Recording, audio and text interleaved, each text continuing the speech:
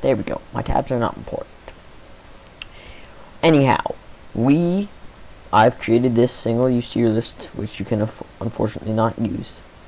And I will be ranking all 8 of the Undertale Test Reborn characters, including SS Kara, Jebel, Azriel, Asgore, Undyne, wait, no, come back. Sans, normal Kara, and actually, no, let's check here, and normal Frisk. Let's get started with Asgore. Asgore's a tricky one.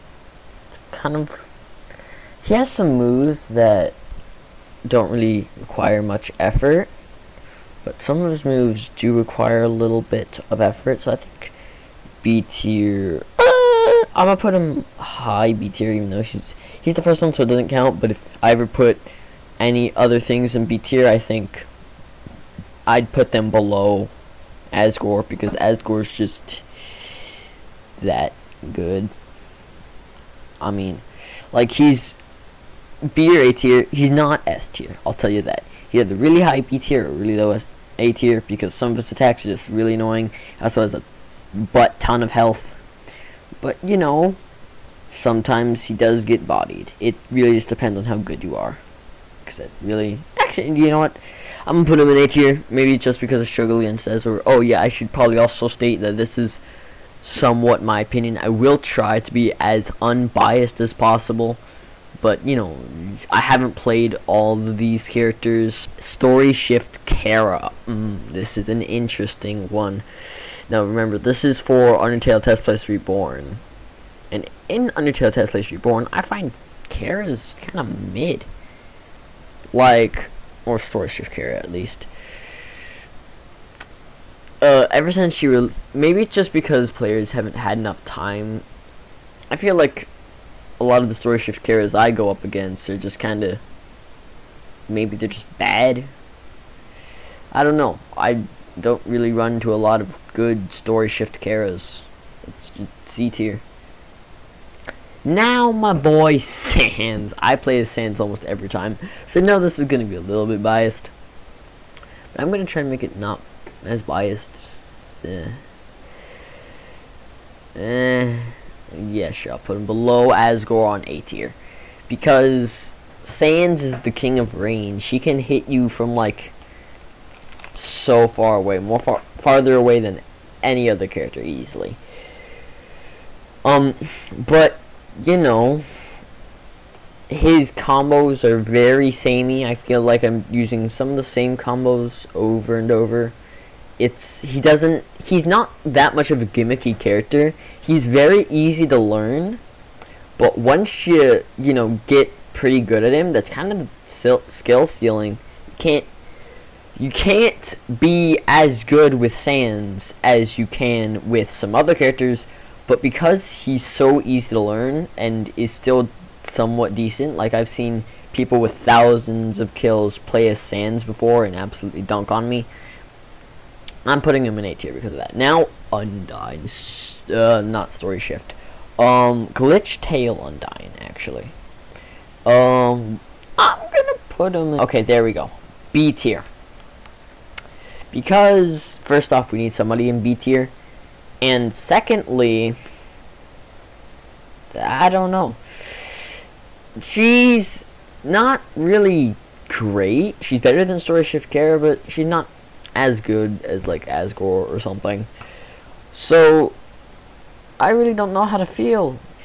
She does have 2 phases though, which is, you know, more than I can say for Asgore or Sans, which are higher. But her 2 phases are kind of just, it's Undyne the Undying, but Undyne the Undying just feels like a buffed version of Undyne.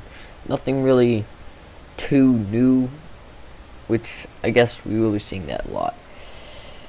Azriel frickin' Dreamer. Does it deserve S tier? Does it? Does it deserve S tier? Yeah, screw it. S tier, baby. But low S tier. Asriel is interesting because they have some attacks that are ridiculously hard to dodge. Some attacks that are downright useless. But like, overall, they have 3 phases, and Asriel's are ridiculous. Like, first, I find myself half health by the time Asriel goes into his 2nd phase, the God of Hyperdeath, because Asriel's just that good. Like, a good Asriel player will beat a good Sans player every single time. Because, you know, Asriel just has so much more potential. He's a lot harder to learn, but he has so much potential that he deserves S tier. Kara, or Chara, or Kara, but I'm going to be calling him Kara, because reasons. Now, Kara is really good. I'm not quite sure. I'm going to put him above Asgore, because I feel like Asriel might still beat them. Or should I put him above Asriel? I think I'm going to just leave them above Asgore. Now, Kara is interesting because she used to be the best character in the game.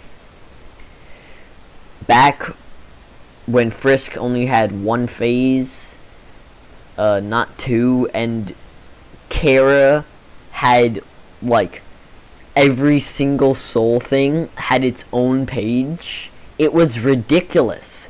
You could not survive against Kara because Kara's by far the most gimmicky character to ever exist. And I think even now, even with Story Shift Kara, Asgore, and Jevil, and everybody else, that version of Kara was the most gimmicky version, and because of that, they were really hard to play. But if you could play them well, they were by far the best character in the game. It wasn't even close. They reduced all the Soul's abilities to just 1 page, which is super nice, except for Hate and Determination. But still, it's very nice to have things be in 1 page because it makes it so much similar without taking away too much from Kara. So, for that, I'm going to put them in A tier, because not as good as they used to be, but they're still really, really good. They have some wicked combos, and not to mention, like, whatchamacallit, their HP is good. They got 2 phases. They also have some undodgeable attacks. You know what? After rethinking, I think instead of putting SS Kara in B tier or in C tier, I'm not gonna put him in D tier. I'm gonna put him behind Undyne in B tier. Jevil. I have no idea where to put Jevil. Genuinely no idea. That's a tough one. I think putting Jevil. I think below Kara is good. But, you know, yeah, I'm gonna stick with that. Because Jevil has some wicked combo game. Like, I once went up against a Jevil, and he did, like, I was Sans, and he did, like, a, 47 damage combo to Sans, which is ridiculous, because Sans has the highest defense of any character in the game, to compensate for his only having 1 phase and, you know, stuff. But I don't. Jevil is also very gimmicky. I've also never played as Jevil, so that's quite biased.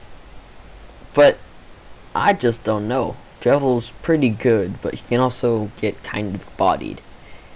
Like I said, the skill of the player is much more important than the skill of these things, or the actual characters, because at the end of the day, a player with 100 kills won't beat a player with 1,000 kills, like almost no matter what character they're playing. And now, Frisk. I don't need to say anything. instant S tier. This version of Frisk, listen, Frisk was balanced with the other characters when she had a single phase. They gave her a second phase. It makes Frisk the undisputed best character in the game. They can do everything Kara can do, but better. Their combo game is like Jevils, but better. Like I said, they have 2 phases. They're the only character other than Kara that can heal themselves, which like no other character can do, which is already kind of ridiculous. Frisk can switch their weapon mid-battle, which, like I said, allows for some crazy combos. Absolutely ridiculous. We're talking damages like 60 or higher to Sans, and I reckon 80 or higher to every other character, or like any other character. It's ridiculous between the healing and the 2 phases and the and like even other players agree that challenging a Frisk is a quote-unquote risky move because Frisk is just that strong. I think that's actually going to wrap it up. So yeah, this is my tier list on characters in Undertale Test Place Reborn. Pretty self-explanatory.